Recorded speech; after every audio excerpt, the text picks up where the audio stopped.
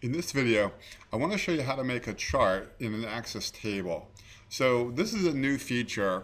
It's only available in the newest versions of Microsoft Access. So I'm going to go into this customers form. All right, so here we have a standard customers form that I made with the auto form.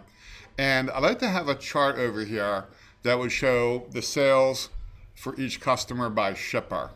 So we're going to go back into design view. And I'm going to make the chart a little bit wider over here on the right hand side to make room for the chart. Okay, good. So now we have that extra space. So I'll pick in the form design menu. Notice now we have a new choice. It's called Insert Modern Chart. So I really believe it's only available on the newest versions of Access. You won't see it on the older versions of Access. And I have Office 365, so I have a newer version. I'm going to pick on Insert Modern Chart, and I'll do a column chart. And we'll do a clustered column. You can see there's other chart types. Good. So I'm going to move my mouse here and click right over here. Okay, so then you start to build the chart. So this time I'm going to use a query. And I'll use a query that's called orders and shippers. So the axis is what's going to appear at the bottom. So in this case, I'll pick on the company name, which is the shipper's name. You can add a legend if you like. I'm not going to add a legend onto this one. And then the field that I really want to plot for the number is the order amount.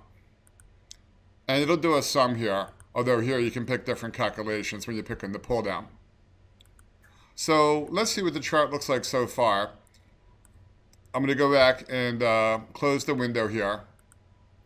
Now I'm going to run the chart. So I'm going to right click and I'll do form view. Okay. So I want it so that it's going to be specific to the customer that we have. Notice how it's not really changing. I want to have the data labels there as well. So let's enhance the chart. I'm going to go back into design view. So if you don't see this window, just click away from the chart and then click on it again, and then that window will show up again. So the data is fine. Now let me affect the format a little bit. So for the display name, I'm going to actually get rid of that here, and we'll do it as the chart title. And then I'm going to turn the data labels on here. Okay, so notice where I checked the data labels right there. That'll be the numbers on the chart. Now I'm going to close the window. And now we see the numbers. Let me make this chart a little bit bigger. Okay, good.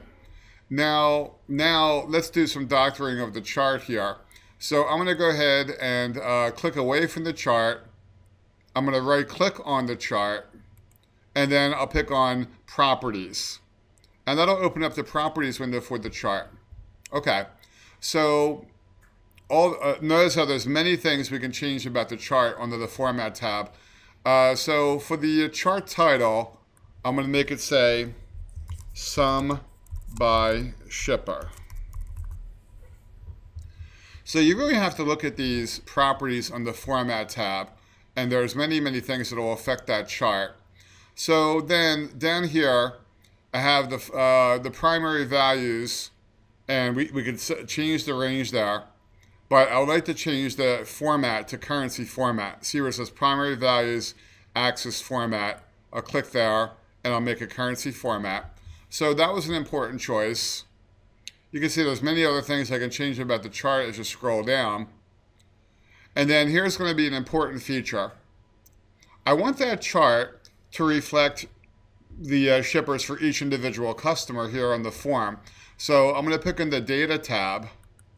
And then you would really want to put the child fields and the master fields, so it knows which shippers go with which customers. So I'm going to go ahead and click there. I'll pick in the three dots. And then it did actually find a common field. So this is the field that's on the form, and this will be the field that's on the table or the query that drives the chart. So it did find the customer ID there. Otherwise, I could pick a different field if that's not the right one. But that is correct. I'll click OK. Now, let's go ahead and close this properties window.